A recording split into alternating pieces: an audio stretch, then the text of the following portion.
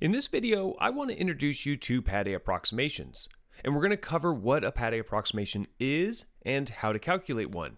But what I'd really like for you to take away from this video is why they are important and when to use them, specifically in the context of control system design.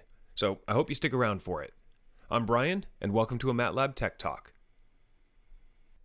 As the name suggests, a Padé approximation is an approximation of a function. And the idea is that we take any function and approximate it as a rational polynomial. So, for example, let's take the function e to the minus x, which I've plotted here. The first order over first order Padé approximation for e to the minus x is 1 minus 1/2 x over 1 plus 1/2 x. And if I plot this, you can see that it approximates e to the minus x pretty well up to about x equals 0.5 or so. Now, instead of a first order over first order, we could also choose higher orders, like a 2 over 2 Padé approximation. And we can see that the higher order approximation does a slightly better job of matching the original function. Now, these are just two examples, and in general, we can choose a Padé approximation with any numerator order and any denominator order. For example, this table shows the Padé approximations for e to the minus x up to order 3 for both the numerator and the denominator. So there are an infinite number of Padé approximations for a given function. And generally speaking, the higher the order of the rational function, the better the representation becomes. All right, so this is what a Padé approximation is. It's a rational polynomial, or a ratio of two polynomials of any order that approximates another function. So why is this important? I mean, what's the point of using an approximation when we can just use the original function? Well, one of the main reasons why I use Padé approximations is for representing time delay in dynamical models of systems. To show you what I mean, let's walk through a simple example. This is a spring mass damper system, and the input U of t is a force applied at the mass, and the output y of t is the position of the mass that we measure with a sensor. And assuming that there's no delay in the system, then the transfer function from the input force to the output position is 1 over ms squared plus bs plus k. Or for the parameters of our system, it would be 1 over s squared plus 0.5s plus 1. So now let's go over and create this transfer function in MATLAB using the tf command. And then we'll plot the step response. Okay, so what does this show us? Well, the step command applied a force of 1 Newton at time equals 0 seconds, and then this plot shows the position of the mass over time. And we can see that the mass started moving right at 0 seconds and then ultimately was offset by a distance of 1 meter. But the important thing that I want to point out is that the measured position of the mass starts to move the instant force is applied. There is no delay in this model. However, let's assume that the real sensor actually has some delay. Maybe it takes an entire second for the sensor to calculate and output a measurement. And if we want to incorporate this delay in our model, we can do so with a transfer function. The Laplace transform of a time delay is e to the minus s tau, where tau is the length of the delay in seconds. So a 1 second delay would be e to the minus s. And in MATLAB, I can add a delay when I create the transfer function. And as expected, our model is now e to the minus s times the original transfer function. And now, if we take the step response of this system, the response is the same shape, but it's delayed by 1 second. We don't sense that the mass is moving until 1 second after the force is applied due to the delay in the sensor. And being able to capture delay like this in a model is really important for accurate simulations, and for system analysis, and for controller design. I mean, for example, let's assess whether a unity feedback controller produces a stable closed-loop system. And at first, let's start with our model that doesn't capture the delay, and then plot the open-loop frequency response using a Bode plot. With this plot, we can look at the stability margins. And it looks like we have infinite gain margin, and about 41 degrees of phase margin. And so it's saying that our closed loop system is stable. Well, at least our model without delay is claiming that it is. However, if we look at the Bodhi plot for the system with delay, which more closely matches the real system, we see that the delay adds additional phase lag, which lowers the frequency response curve and impacts the stability margins. And importantly, we can see that our stability margins are now negative, and that the closed loop system is actually unstable with this delay. So, at least in this example, it's important to account for delay in our model. Without it, we might be deceived into thinking our design is sufficient when it actually isn't. And fortunately, there are a lot of tools that can handle delay in this exact form, the e to the minus s tau form. I mean, we just saw that Bodhi plots work perfectly fine with time delay, and this is because delay just adds all of that additional phase lag to the system, which can be displayed and interpreted easily in the phase plot. However, there are some tools that don't work with time delays. For example, root locus doesn't work. If we plot a root locus for the model without delay, we can see that it is a plot of how the closed loop poles move from the open loop poles to the open loop zeros as the loop gain increases. And the problem is that a continuous time delay is essentially an infinite number of poles, so it's going to be difficult to display all of those lines on a graph. In fact, if I try to plot a root locus in MATLAB for the model with delay, it throws an error saying that it cannot be used for continuous time models with delays and to use the Padé approximation instead. But root locus isn't alone. Time delay doesn't work well for other control methods either, like LQR or H-infinity synthesis. Again, it's this infinite number of states problem. If you're doing full state feedback, like LQR, then you need to feed back an infinite number of states. Or in the case of H-infinity, you'd end up with an infinite state controller, and neither of which are practical solutions. So, like the MATLAB error says, this is where Padé approximation comes in. We can replace the exact function e to the minus s tau with an approximation in the form of a rational polynomial.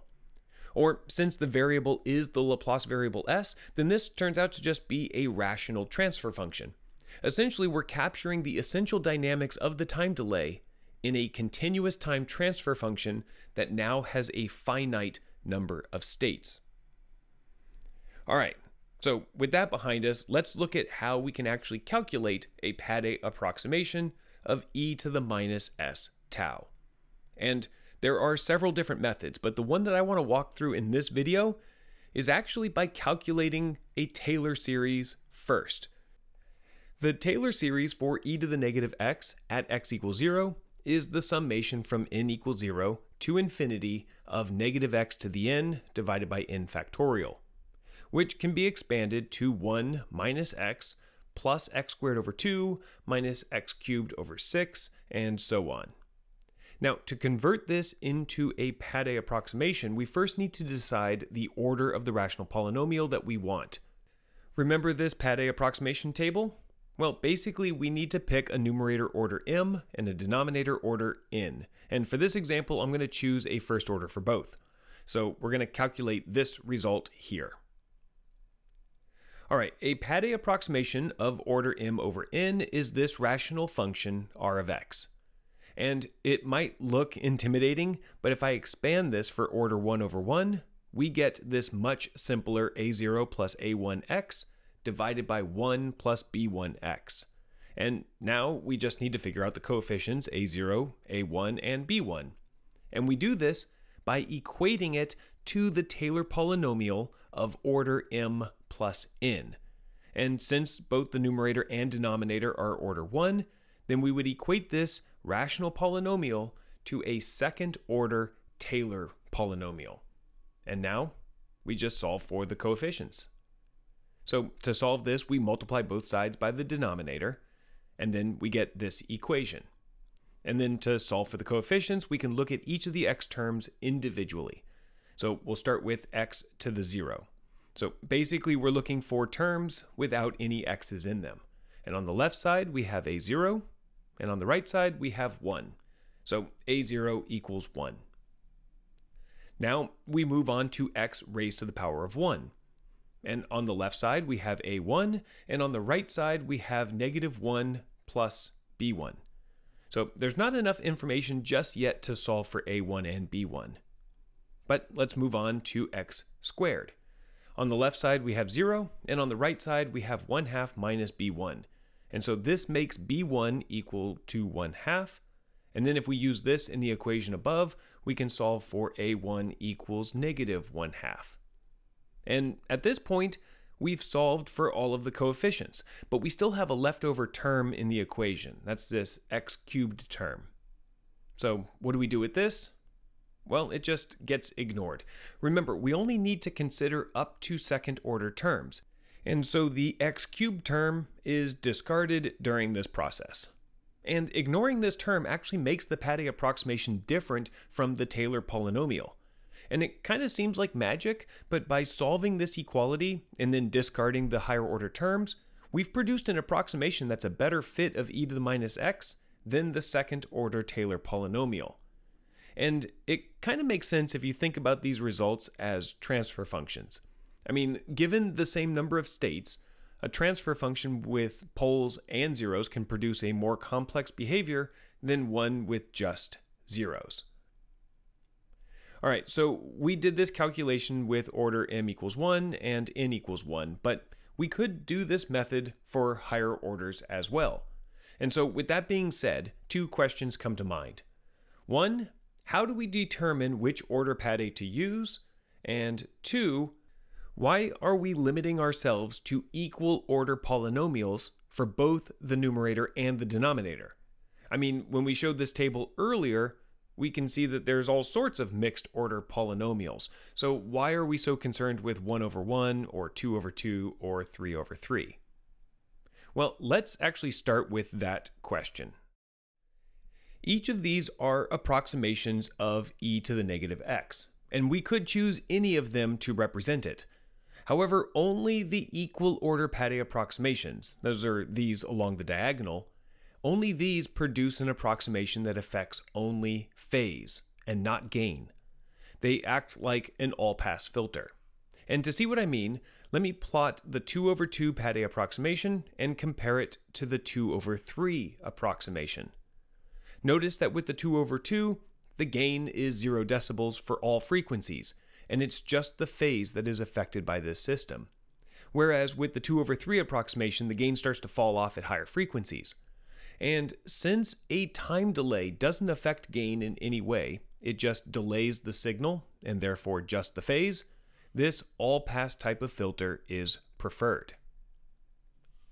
Okay, so we typically try to limit the Padé approximation to equal order polynomials for both the numerator and denominator. But now let's address the first question. Which order do we choose?